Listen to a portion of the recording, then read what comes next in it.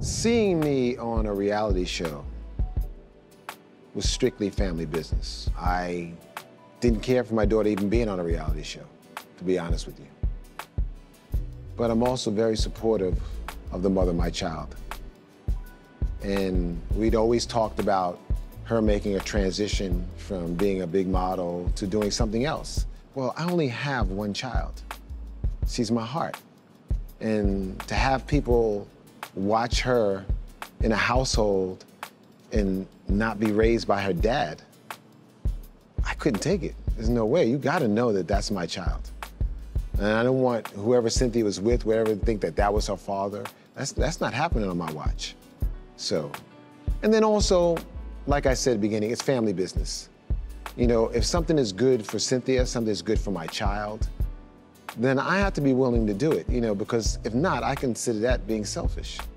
You know, when you see people out in the media, you see people out in the world, you know, you're going to see them, hopefully, in a positive light. And you are, so when you see Cynthia and I together, you are seeing something great. Great friends, not great lovers, not husband and wife. We are very, very, very different. And it was very important for me not to have my child grow up in a house where she saw her parents arguing. I don't want her to think that that's what love was.